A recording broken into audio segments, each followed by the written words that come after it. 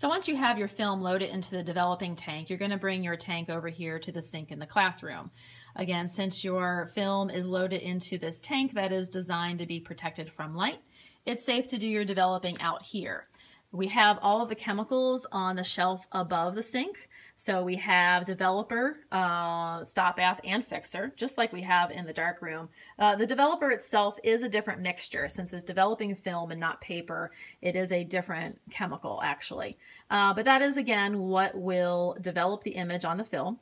The stop bath, which is just water, but that is what will wash the developer off of the film so that it basically stops the developing action. And then the fixer is what changes the chemical makeup of the film so that it's no longer sensitive to light. And then we will wash our photo film with water, just like you do in the darkroom. And then we're going to run it through this little container of Photo Flow. The Photo Flow is designed to help prevent spots and streaks from drying on the film. It's not completely flawless, but it will help prevent those things on your film.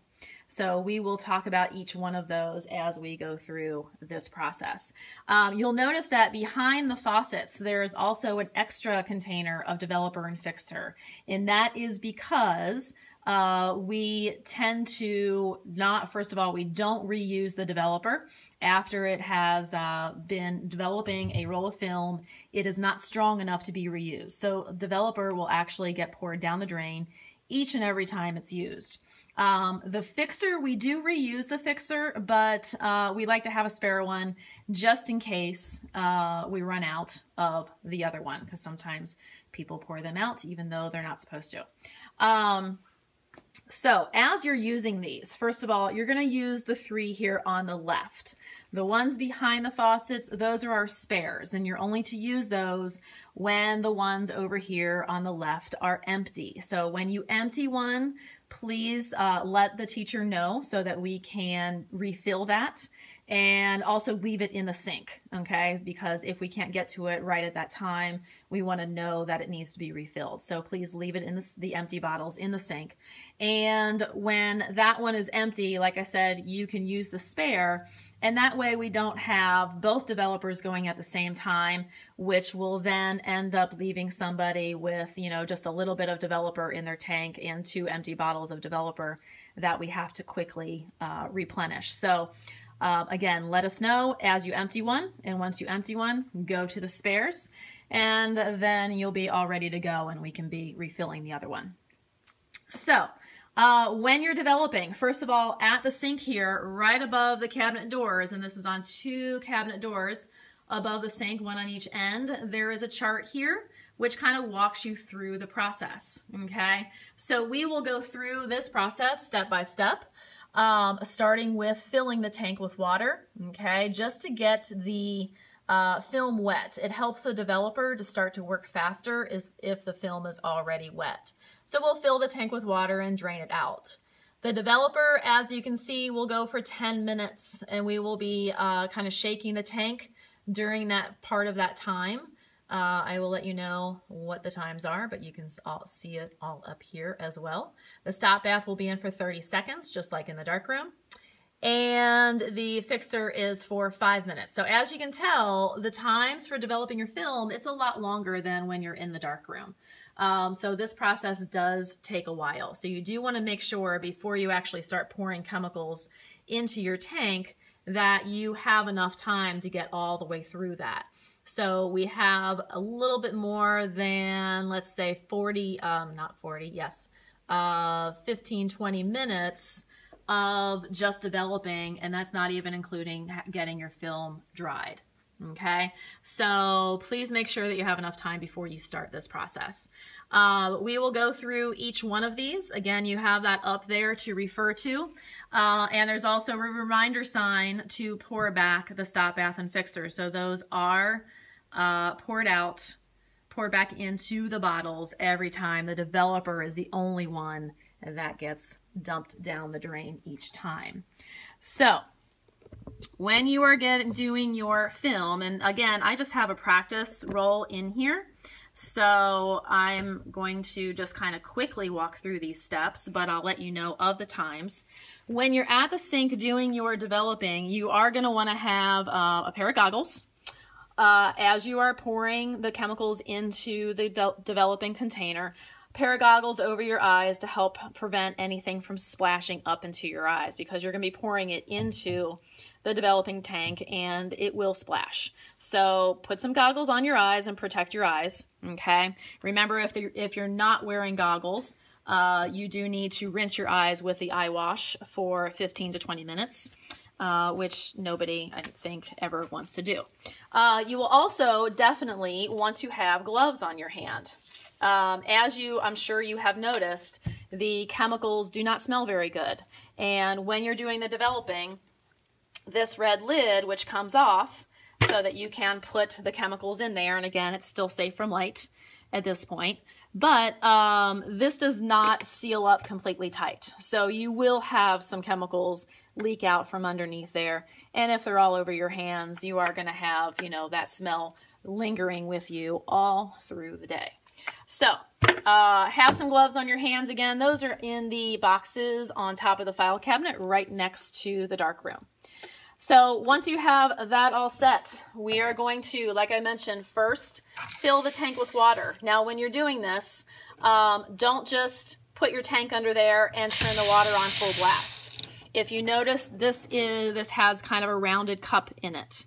And if you just set that down under the faucet and it's not positioned just right, the water will kind of go into this rounded part here, shoot onto that rounded part, and squirt out the other side and get somebody else at the sink all wet, which I'm sure they will not appreciate. So turn the water on first, make sure you turn it down a little bit, and then you're filling the entire tank up with water until you see that just overflowing.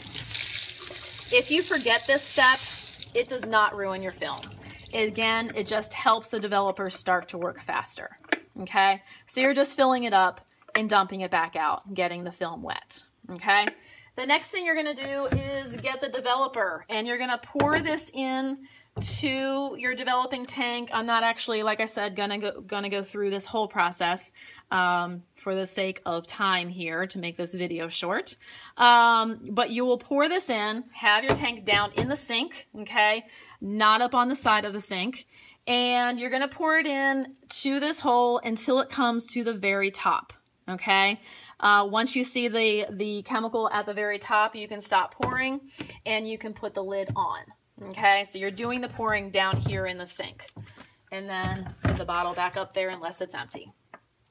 Once you have that in there, at this point, the developer is going to be 10 minutes. Okay, so it's kind of a long time, and you probably don't want to stand up here this long. So use your phone and go back to your table, go back to your desk, and you can do the developing there. Again, keep the gloves on your hands, and I would also take a towel with you. Don't just take that and have the chemicals getting all over your tabletop, so please take at least one towel with you. There are towels typically up on the sink, but if they are not, they are in the cabinet directly under the sink, clean towels. Okay, so you can take that back to your table. Now, with the developer being in there for 10 minutes, it's not just going to sit there. You have to shake the tank in order to get fresh chemicals to the film, just like when you're in the darkroom and you're rocking the tray, right? You rock the tray to get the chemicals flushing back and forth over the picture to help it develop properly. So you don't need to shake this for the full 10 minutes, but about once every 30 seconds, during that 10-minute time, every 30 seconds, you're going to shake the tank for 5 seconds. Okay, and then just gently tap it down a few times. Okay, so what that's doing, first of all, when you're shaking it, like I said, you're getting fresh chemicals to the film, but you're also kind of creating air bubbles in there. And if the air bubbles stick to your film, which some of them will, you will end up with little spots on your film that don't get developed.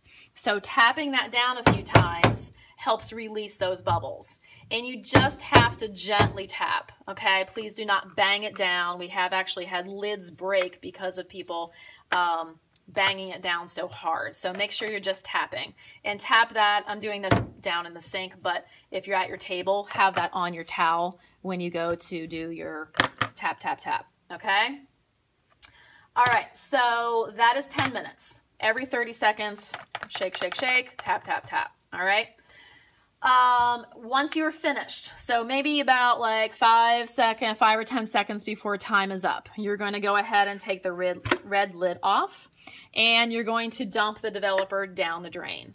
Okay. Again, that is not strong enough to reuse, so don't pour it back in the bottle. All right. That gets dumped down the drain. Then you're going to go for the stop bath. Okay. Again, the stop bath is what's going to wash the developer off of the film. So you're going to pour that in to the top of the hole, put the lid on there, and it only stays in there for 30 seconds. You are going to shake it the whole time while it has that 30-second time, okay? Because that's what is going to rinse it off. If it just sits there, it's not going to rinse very well. So just stay up here at the sink when you do that, okay? And put the funnel. There should be a funnel somewhere up here at the sink. Put the funnel in the bottle. Move that a little bit so that you can see that. And then you're going to use that to quickly and easily, again, pour your stop bath back into the bottle, okay? And you'll do the same thing with the fixer when you do that. Okay, so I'm going to finish with stop bath, put that back up, take the fixer, again, take the lid off. I would have already had the lid off, and pour the fixer in to the top of the hole as well.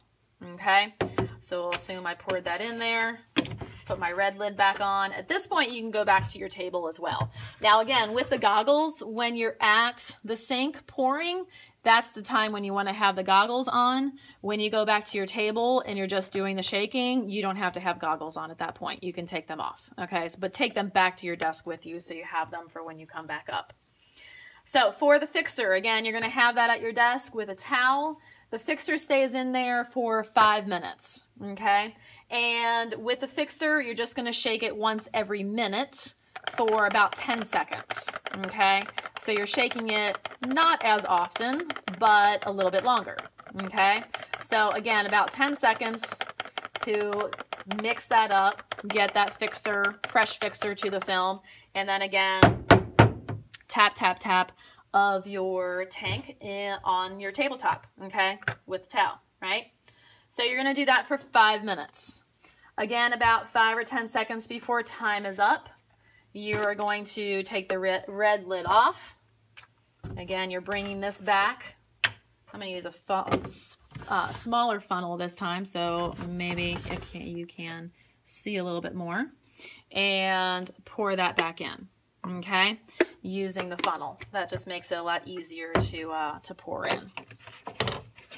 Okay, then once you are finished with that, you are going to take the lid off and wash the film.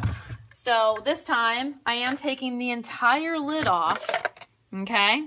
It's already been fixed. It's already safe from being exposed from light, okay? So it's totally safe to take the lid off, and it makes the washing process go a lot better, a lot more thorough of a washing with that lid off. So take the lid completely off, and I'm just gonna place this down here right under the faucet so that, let me angle my camera just right here, so that it will continuously run in there and wash, okay? So turn the water on, and we're gonna let that water run in there for a full 5 minutes, okay, to wash off all of the chemicals.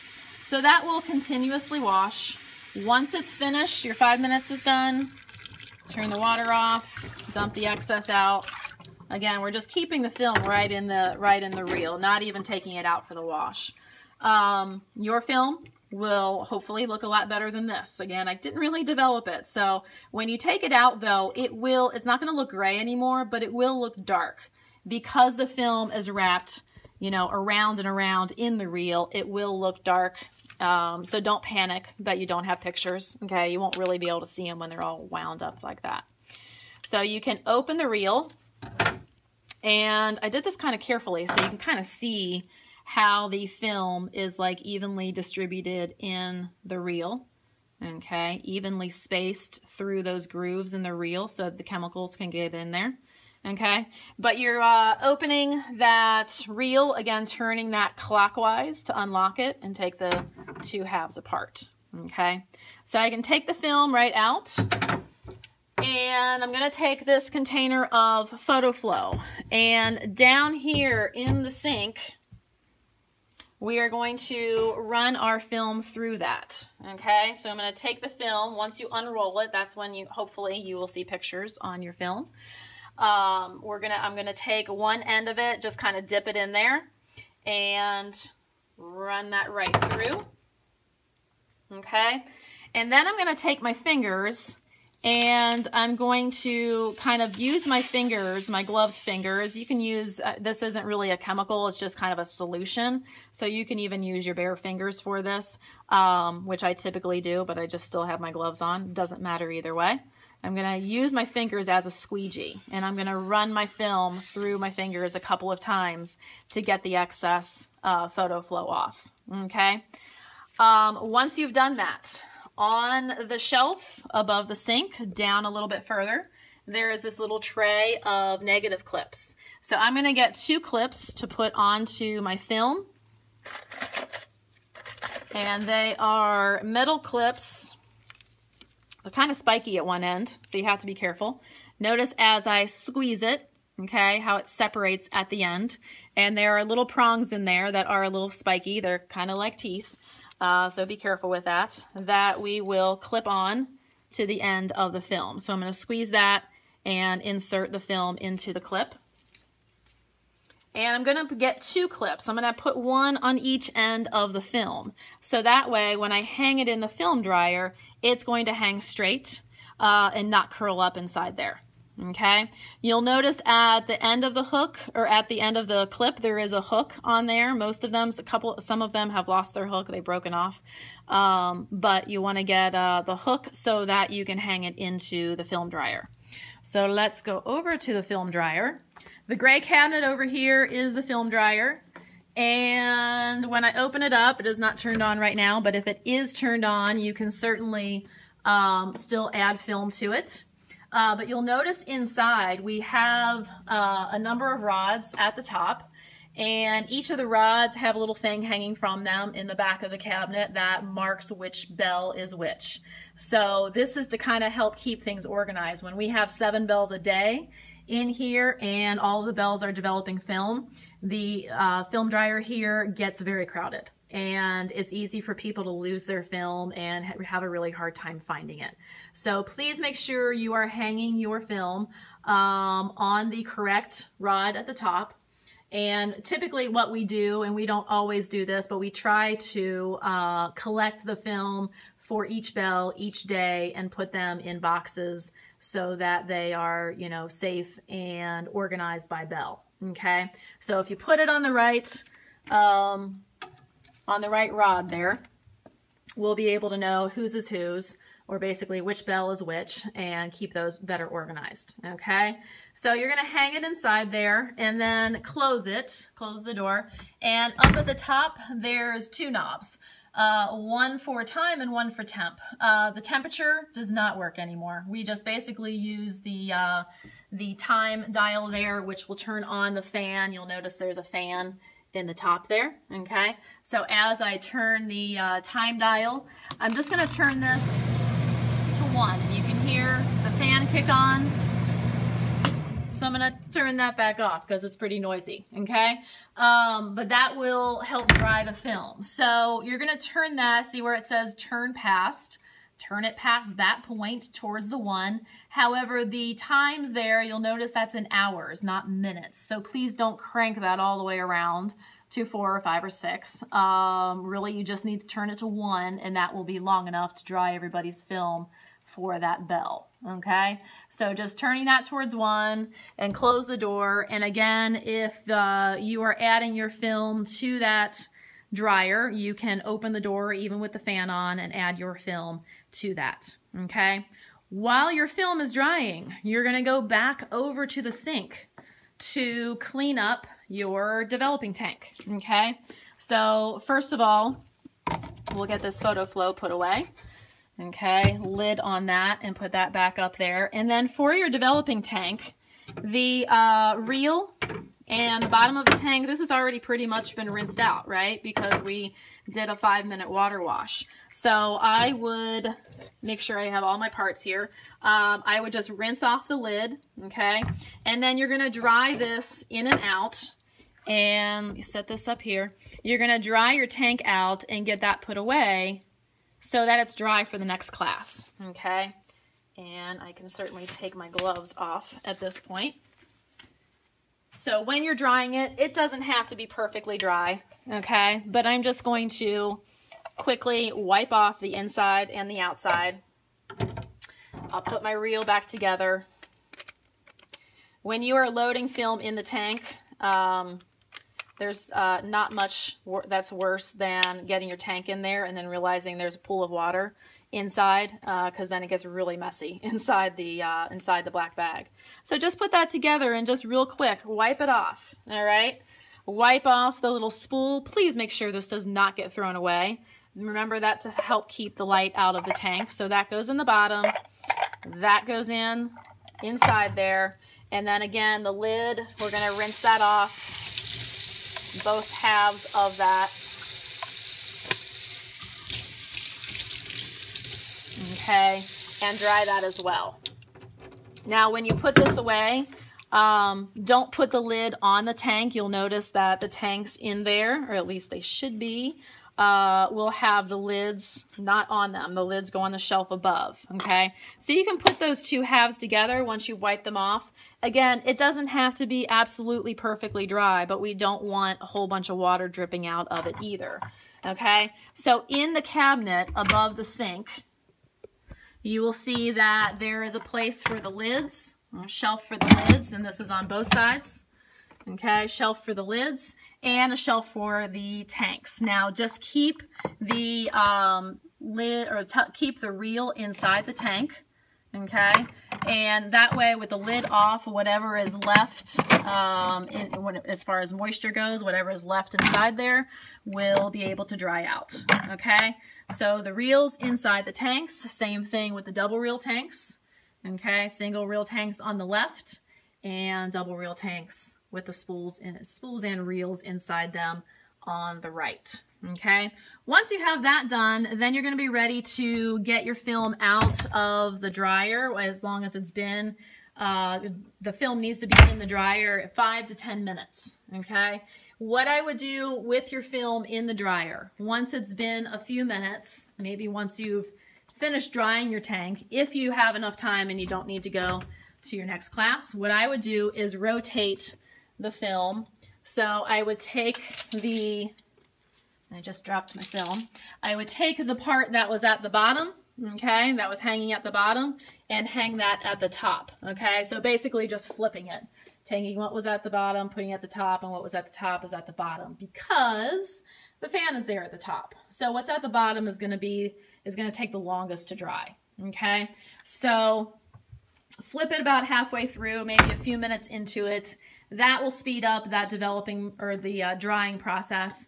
And then once you're finished, you'll be able to trim your film and get it into a sleeve. So that will be our last video.